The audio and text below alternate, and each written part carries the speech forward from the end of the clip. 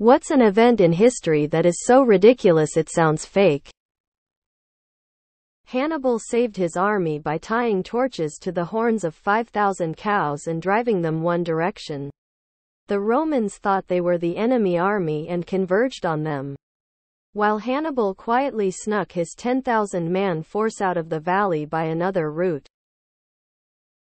The Germans and Russians once called a temporary unofficial ceasefire in World War I because of wolves invading the battlefield. They were displaced from their normal hunting grounds and looking for something to eat, which turned out to be local livestock, corpses, children, and unwary or incapacitated soldiers. It got so bad that everyone stopped shooting at each other for a while so they could hunt them down, proving once more that the threat of being eaten is stronger than any political ideal. The Erfurt latrine disaster. The Erfurt latrine disaster occurred on 26 July 1184, when Henry VI, King of Germany, later Holy Roman Emperor, held a Hoftag informal assembly in the Petersburg citadel in Erfurt. On the morning of 26 July, the combined weight of the assembled nobles caused the wooden second-story floor of the building to collapse, and most of them fell through into the latrine cesspit below the ground floor, where about 60 of them drowned in liquid excrement.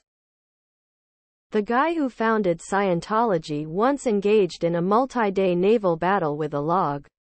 He would then go on to commit an act of war against Mexico. The Field of the Cloth of Gold, where an English king and a French one tried to outbling each other. The fact that two monkeys covered in gold leaf were far from the most ostentatious display is a good indication of how tasteful it was. When two perfectly working pistols failed to fire on U.S. President Andrew Jackson, who then beat his would-be assassin so badly that the presidential security detail had to pull him off to save the man's life. The Great Windham Frog War. In 1754, Windham, Connecticut was still a frontier settlement. One hot night the residents awoke to gruesome sounds that convinced them that the local Indians were attacking. Throughout the night they strove to drive off the attackers with steady gunfire. In the morning they crept out, to find thousands of dead frogs who had spent the night competing for the dwindling water. Rather than being ashamed, this has become a central part of the town's character. The town's symbol is a frog and the bridge is decorated with large frogs at each corner. Operation Mincemeat. Basically, the British dressed a random dead guy in a military uniform, put fake invasion plans in his pocket, and dropped him on the shore of Spain. The Spanish found the body and invasion plans and informed Germany. Germany, believing the invasion plans were real, sent an army to Greece, which is exactly what the Brits wanted, because they were actually going to invade Sicily. That time Denmark and Canada, I think, had a war over an island. Every time a Navy vessel drove by they picked up the flag of the over nation, planted their own and left a bottle of alcohol. I heard it stopped not that long ago. Russia sending their Baltic fleet to fight the Japanese Navy. Yes, the Baltic is on the other side of the planet. No, the Baltic sailors had never seen ocean or naval war, ever. Yes, it was a shit show. It lasted for months.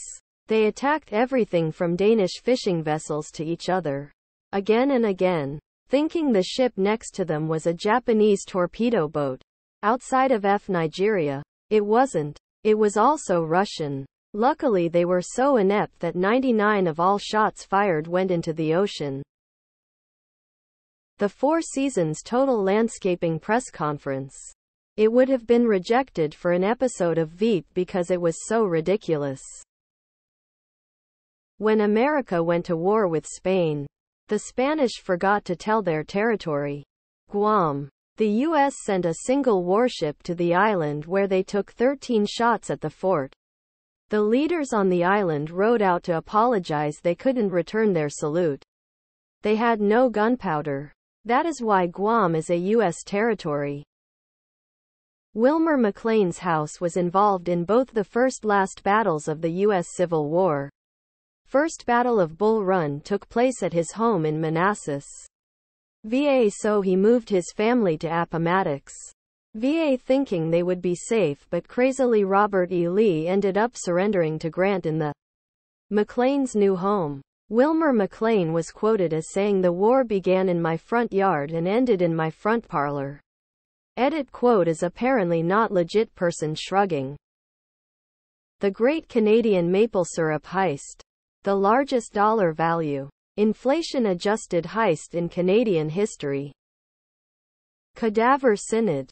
New pope digs up the old pope, puts him on trial, finds him guilty, and punished the corpse. For whatever reason they don't teach you about that in Catholic school.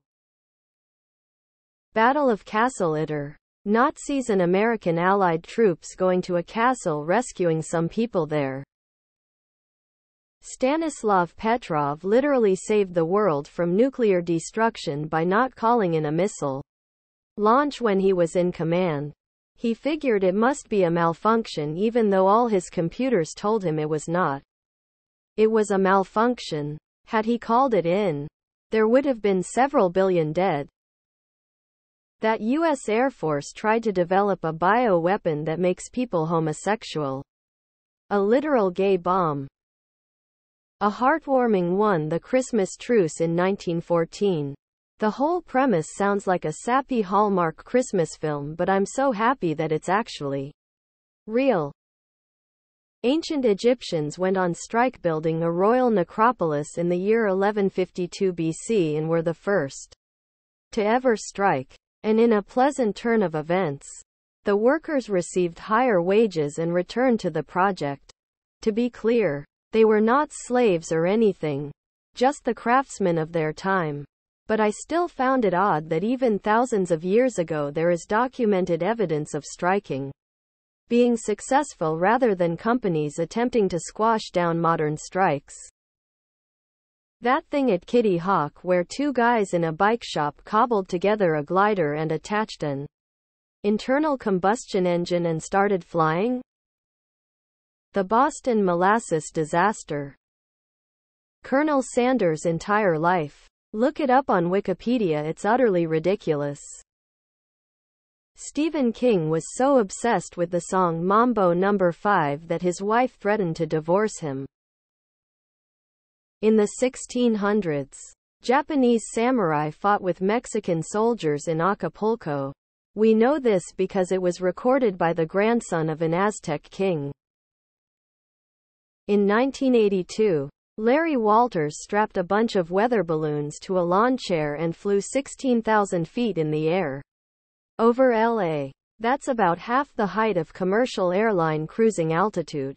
Just a guy up there in a lawn chair taking in the sights. And he landed safely. When the first cars ever came out, the state of Ohio had two of them.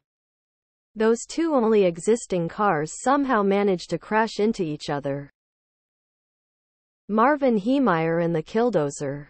It sounds like something straight out of a movie. The time the British Empire and the USA nearly had a war over a pig. The British Empire and Spain once had a war over an ear.